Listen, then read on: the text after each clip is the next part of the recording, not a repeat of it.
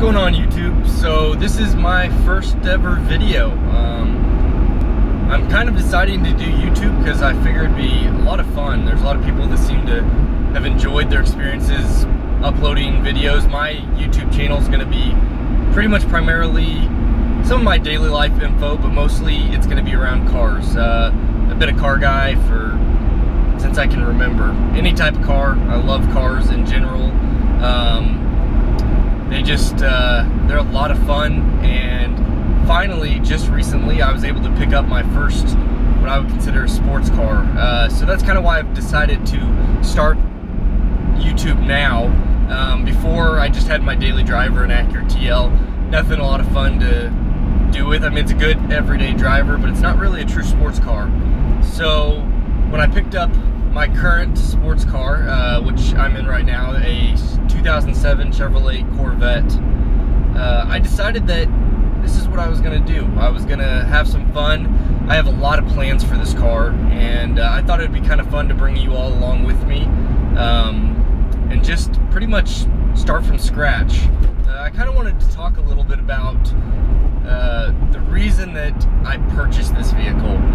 The Chevrolet Corvette is by far one of the best vehicles for value per dollar, performance-wise. I looked at a lot of different vehicles over the years. I wanted an Audi R8 since I can remember. They're just very expensive. Their maintenance can be astronomical if you run into problems.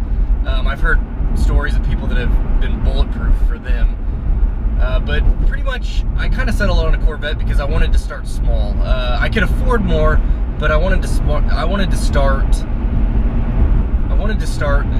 where I could have a lot of flexibility to do what I wanted with the car. I didn't have so much dumped into one starting purchase, and pretty much I could build from there. And like I said, take you along with me. There's a lot of things I want to do with this car, and I didn't spend a lot of money, and I want to talk about that. You know, a lot of people that watch these type of videos, they have dreams, and that is awesome. You want to keep having dreams. Have the biggest, boldest dreams. I have dreams of owning awesome cars one day, but it's also great to start somewhere, and I decided that this is where I was going to start with a Corvette because, like I said, it was a great base start, and I can't wait to see what this will bring. I can't wait to see what places this will take me. But pretty much, I was looking at Corvettes. I thought I had decided on buying a C7. That's pretty much what I wanted to purchase originally. I even, just about a month ago, I've only had this vehicle about a week. About a month ago, I found a C7 in Texas. It was beautiful. It was shark gray. It was a 3LT Z51 package, and I really thought I was going to purchase it. It was right under $50,000, so it really wasn't that much money. But taxes add up. Insurance wasn't actually too big, and I'll go into that on another video. But insurance was not too bad. But taxes get up there.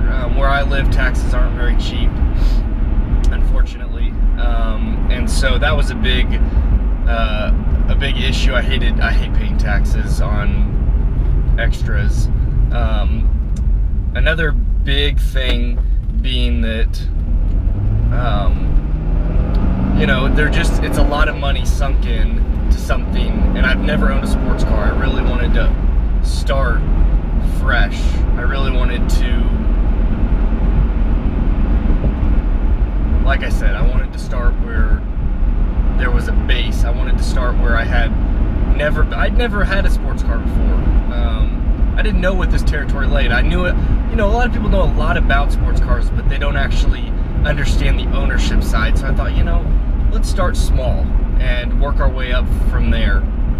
And so I decided a C6. You cannot imagine the value per dollar you get with this car. I mean, I'm telling you right now, it's incredible. It is mind-blowing. I paid $25,000 for this 2007 Chevrolet Corvette. Now, 2008 is when they did the remap for the engine. So this has the original 6.0 liter. I have 400 horsepower and 400 pound-feet of torque. This car will go, and at 3,100 pounds, give or take, it's pretty light. It sounds pretty good, but we have a lot to do on the sound side. There's a lot that's going to be happening. And for $25,000, I got a hell of a deal. This was a one owner, an old World War vet that owned this vehicle. He owned it for 10 years, bought it right off the showroom floor. And he kind of garaged it, which is unfortunate. There's positives and negatives. I was a little worried that it only has 12,000 miles, guys. 12,000. For a 10-year-old car, I mean, averaging 1,200 miles a year, that's actually sometimes not the best. So I was a little worried, but I checked the vehicle out, and it was awesome. There didn't seem to be any issues with it.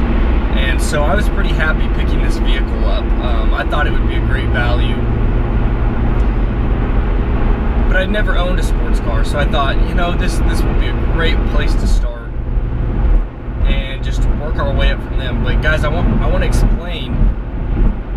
$25,000. This car needs nothing. Now I can add whatever I want to it, but just starting out with something base, $25,000, and I've got a true sports car. This thing really is pretty fast. Yes, there are cars on paper faster and in real world faster, but this is fast. For someone starting out, I mean, I can burn the tires in third gear, no problem. This car will go. And when I'm on an entrance ramp, I mean, you're just, when you push it, it wants to go. It wants to go faster and faster. I mean, you really can't understand in videos when you see someone taking off and, you know, you can see them get pushed back in their seat, but it doesn't resonate until you're actually in the experience of feeling all that force that engine will put to the rear wheels. And the best part is it's rear-wheel drive. It gets pushed. You have all that fun. This is a fun car to drive, and of course I've got a 6-speed manual. Nothing against automatics. Actually the C7 I was looking at came with an 8-speed automatic, but it did have manual.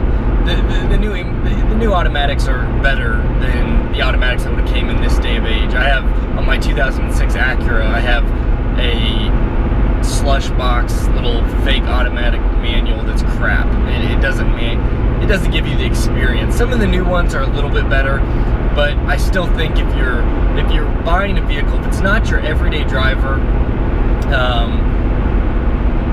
a manual is a great way to add to a sports car. Now, a lot of the Ferraris, the new Lamborghinis, they don't come with that anymore, but that's a whole different scene. But when you're talking about like a sports car, not an exotic, these manuals, they are so much fun. Guys, I had a little bit of experience with manuals, and I'm learning so much with this vehicle. I mean, I knew how to drive them, but you learn so much more, and they are just so much rowing through the gears. It just adds to the pleasure. It also keeps you so much more concentrated, which is a huge plus. Another video we'll go over about manuals. But guys, I can't stress enough, finding a place to start. Having huge dreams and finding a place to start, and this is kind of my place to start, because at the end of the day, this is awesome value. Eventually, the value won't be as important to me. It'll be more just experience. But starting out, try to find a great bang for your buck, and Corvettes are a great place to start. They're not the only place to start, but they are a great place to start. And so I'm really happy with this purchase. It's a silver Corvette, and you'll see so much more. I'll show you a little bit more around the vehicle. But I just wanted to start out my series kind of talking a little bit about, you know, what we're gonna do. We have a lot to do on this car, a lot. And I can't wait. I'm going to share it with you guys. I'm also going to go over a lot of information, a little bit about what I do, you know, a little bit about me. That's always, you know, everybody wants to know, you know, who the hell are you watching? What do they do? You want to know a little bit about me. And so I'll make those videos, but pretty much primarily this is going to be a series just about cars. I have huge plans down the road for upgrading from this car, but like I said, this is my start, and I want to take you guys along for the ride. Another cool part is you'll probably be along for the ride. I am going to have to replace my everyday driver, my Acura TL, and I hope as my channel grows that I can involve you guys even more.